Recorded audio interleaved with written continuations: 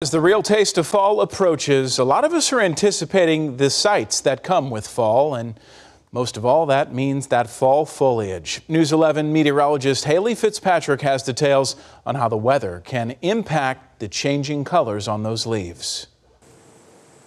The bi-state area offers the best scenery during the autumn season. The leaves change colors, and they do it, of course, when the weather changes its seasons.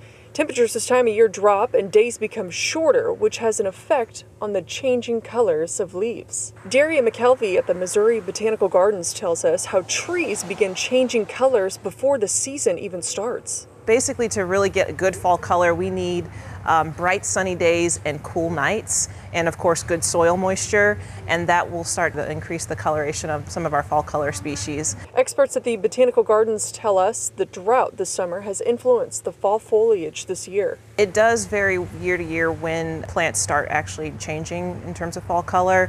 So right now, because it is so dry, we're actually seeing a lot change a little bit faster than I would say we normally would. The process of color changes starts with chlorophyll. It's a substance that turns light from the sun into sugar, which makes a leaf look green.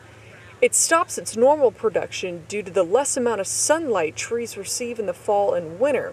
And the lack of sunlight breaks down the process of chlorophyll in plants and trees, which is why trees go from a green color to an orange or red color in the fall.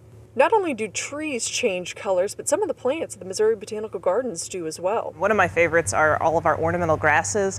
So we have a pink muhly grass that is actually starting to turn really pink, and later on, in a couple weeks, it'll be like a bubblegum color. But the best trees to view during this time of year? Black gums, Nyssa sylvatica, that is actually one of our native species. And now the fall color doesn't last long, but you get varieties of color like very deep red, beautiful color, and then some even have a little bit of an orangish yellow tone to them too. It varies by tree, interestingly. At the Missouri Botanical Garden, I'm meteorologist Haley Fitzpatrick, News 11.